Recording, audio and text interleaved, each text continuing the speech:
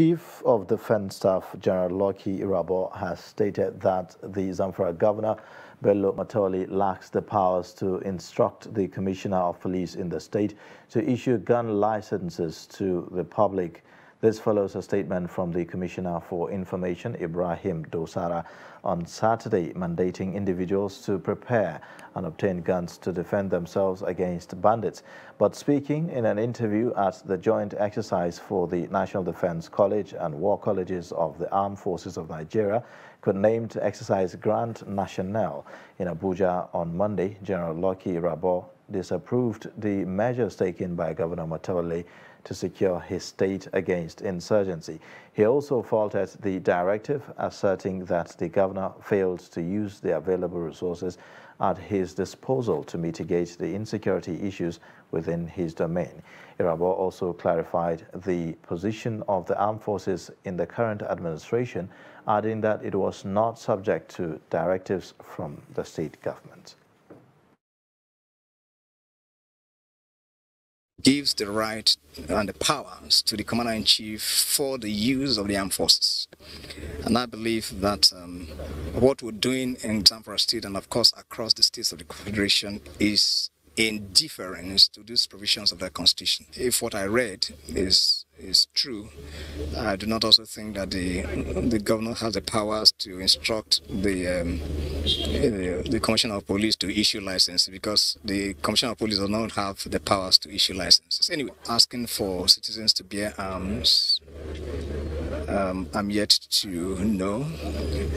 I believe that the Attorney General or the Federation will look at the Constitution and what the laws say and what the powers of the executive governor is to be able to do this.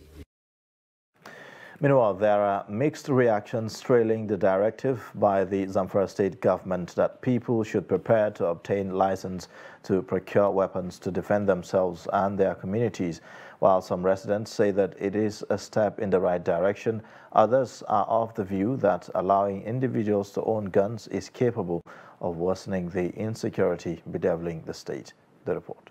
The recent directive by the ZAMFARA state government for people to own weapons for self-defense against terrorists does not go down well with some of the residents of the state, which view the decision as a failure of the government to carry out its primary responsibility of protecting lives and property.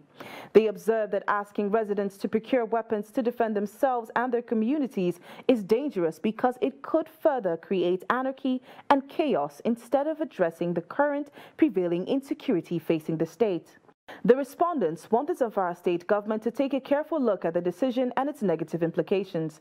They claim the security operatives are determined to win the ongoing war against criminal elements, but they lamented that relevant authorities are yet to provide the operatives with the necessary logistics to win the war. The citizens surrender their sovereignty to the government, which government it is ultimate right to protect the life and property of the citizen.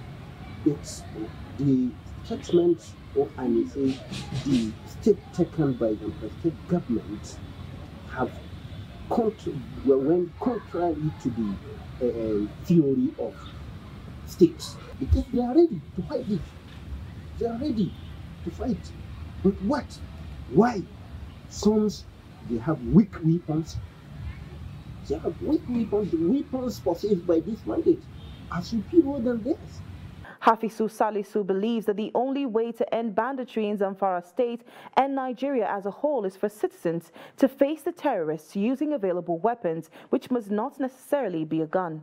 He stressed that even if one has the money and license to possess a gun, they must learn how to operate it, maintaining that owning guns is not the immediate solution to the security crisis facing the state.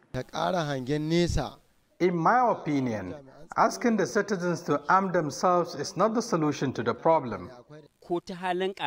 There is need for the state government to have a rethink. At best, deploy more security personnel, but arming the citizens will create more problem. The respondents asked the federal and ZAMFARA state government to demonstrate genuine commitment to tackle insecurity by directing the security agencies to go all out on the criminal elements to flush them out.